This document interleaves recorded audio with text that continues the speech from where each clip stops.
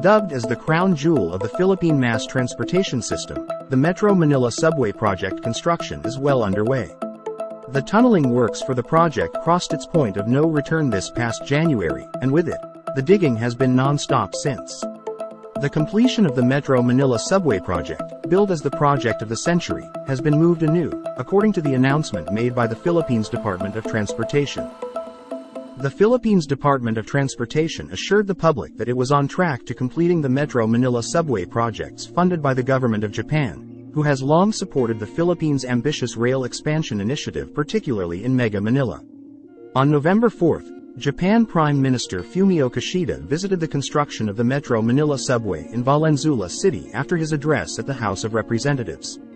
Prime Minister Kishida was accompanied by Transportation Secretary Jaime Bautista, who showed him the launching shaft of the MMSP's tunnel boring machine in the Valenzuela depot. He also made a stop at the Philippine Railways Institute Interim Training Center to experience the train simulator, which is part of Japan's technical assistance grant. On X, formerly Twitter, Japanese ambassador to the Philippines Yoshikawa Kazuhiko posted photos of Kishida's visit at the iconic Metro Manila Subway, which he described as the project of the century. Civil works are ongoing for the 36-kilometer Metro Manila Subway project. A third of the multi-billion peso Metro Manila Subway project has been completed, with much of the accomplishment coming from the design and procurement of equipment. While the design and procurement is almost complete, actual construction of the subway is only at 5.6% as of July 2023. The project will be implemented in 2 phases in multiple contract packages. The MMSP contract package, CP 101, includes the construction of the first 7.3 kilometers section of the project from the depot in Valenzuela to the north of Metro Manila, including the depot, 3 stations and 6 shield tunnels, which connect the stations. Tunnel excavation commenced in January 2023. The tunneling work involves the construction of 6 underground tunnels with a total length of 9.5 kilometers with an inner diameter of 6.1 meters. The project will use up to 6 earth pressure balance tunnel boring machines, TBMs. CP 102 encompasses the construction of 2 stations, Quezon and East Avenues, for the MMSP. Construction of this stations commenced in April 2023. CP 102 will connect commuters to Quezon City's central business district, government offices and private institutions. CP 103 of the MMSP includes constructing the Camp Aguinaldo station, which will connect the Anonas to other stations and to Naya terminals.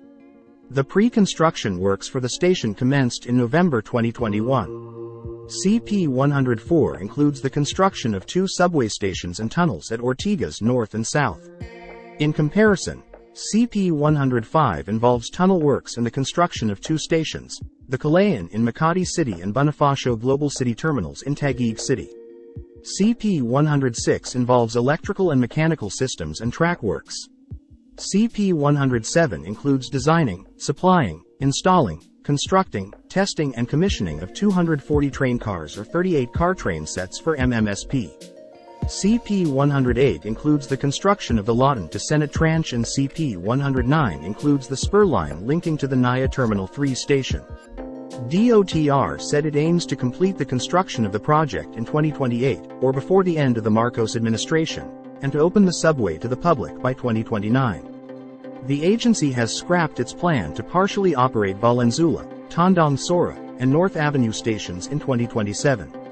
The subway project will cost the Philippines government up to 488.5 billion pesos, or around $10 billion. The Japan International Cooperation Agency is set to fund 76% of the project via a 370.8 billion pesos loan package. The remaining 24% of the project cost, amounting to 117.7 billion pesos, will be paid for by the Philippine government. This is one of the most expensive rail projects in Southeast Asia. After Singapore's Cross Island Line, Malaysia's East Coast Rail Link, and the other Philippines rail project North-South Commuter Railway. The Metro Manila Subway is way more expensive compared to China's BRI project of Indonesia, the Jakarta to Bandung high-speed rail. This will be one of the few fully underground rail lines in Southeast Asia. The other lines are in Singapore. The Department of Transportation last July this year showed for the first time the progress of the construction of the Metro Manila Subway system. The 200 meters of the subway's southbound lane have already been constructed from the Valenzuela depot since the tunnel boring machine started digging in January. The groundbreaking for the MMSP, or the Metro Manila Subway project, happened in 2019, with major construction with the tunnel boring machines having been started in 2022. The idea of building a Metro Manila Subway started to materialize on January 2023, as President Ferdinand Marcos Jr. led the launching of the tunnel boring machine in Valenzuela City after his father, former President Ferdinand Marcos Sr., conceptualized it several decades ago. Launching this tunnel boring machine is a testament to this administration's commitment to continue the project of the previous administration, and more importantly to build better infrastructure across the country. With the deployment of the tunnel boring machine, actual construction for Metro Manila Subway will commence, as it will set the operation in motion and initiate its movement for excavation. This also signifies the Department of Transportation's point of no return to complete the country's first ever underground railway system. The Metro Manila Subway will leverage Japanese technology to make the structure flood and earthquake-proof. The subway was designed in a similar way to Japan's existing railway system. The excavation between Valenzuela and Quirino highway stations are expected to be completed by December 2023 or January 2024. Transport officials last week showed the progress of the Metro Manila Subway project in Valenzuela. The 33-kilometer underground rail is 33% complete. Underground works for the Metro Manila Subway project is now expected to be operational by 2028, which can facilitate the drilling of 10 meters of tunnels per day. A total of 25 TBMs, which can dig up to 380 cubic meters of soil, will be used for the project. With its sheer size and power, the subway's TBMs are designed to make the process of tunneling faster, while significantly reducing above-ground disruption during construction, noting that the agency had massive rotating cutting wheels that can break up hard soil and rocks easily.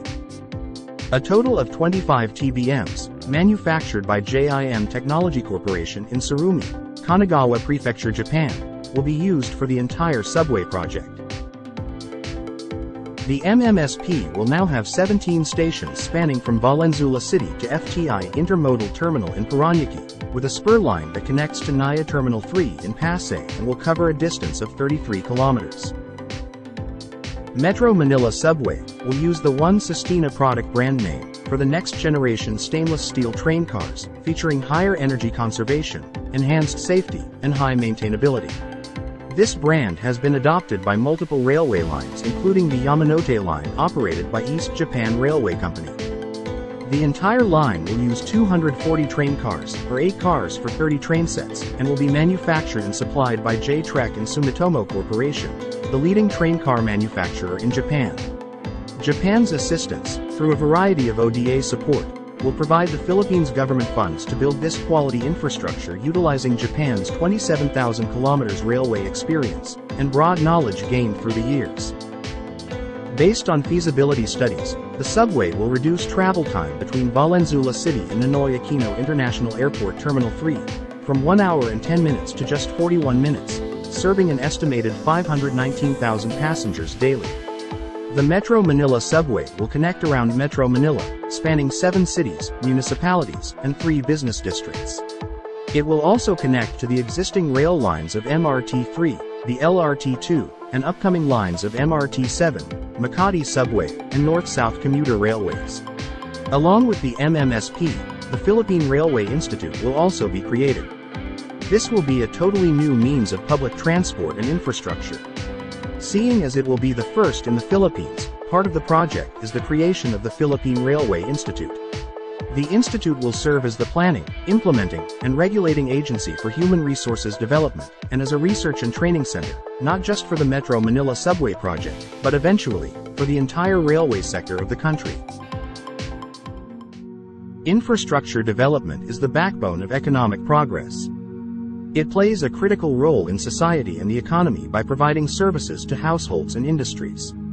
As the Philippines transition from low middle income to high middle income this year, the countries have to move on to higher quality and more sophisticated infrastructure like railways, subways, world-class international airports, telecom facilities, and renewable energy. These infrastructure projects have decongested roads and have made life better for commuters. This results in better productivity of workers, more effective and efficient exchange of products and services between consumers and businesses, and enhanced accessibility of key business districts throughout the country.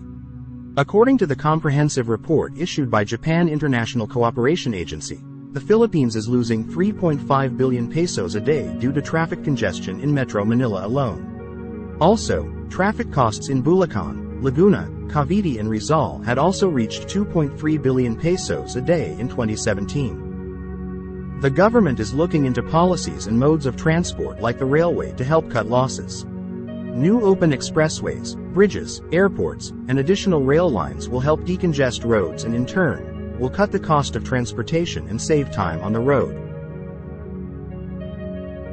The Build Better More infrastructure agenda of President Ferdinand Marcos Jr. was an adaptation of the previous administration's Build program. These infrastructure initiatives were the Philippines government's centerpiece program to usher the Philippines into its golden age of infrastructure. This intends to bridge the country's decades of infrastructure gap, which has long been identified as a major factor for the high cost of doing business in the country, which curtails the nation's growth potential. The program also aims to encourage investments, facilitate job creation, boost economic growth, and improve the quality of life across the country. With these in mind, the Philippine governments create a doable long-term integrated infrastructure development for Mega Manila, using transport as the catalyst for sustainable development. Aims to provide solutions to traffic congestion and to enhance connectivity within Mega Manila.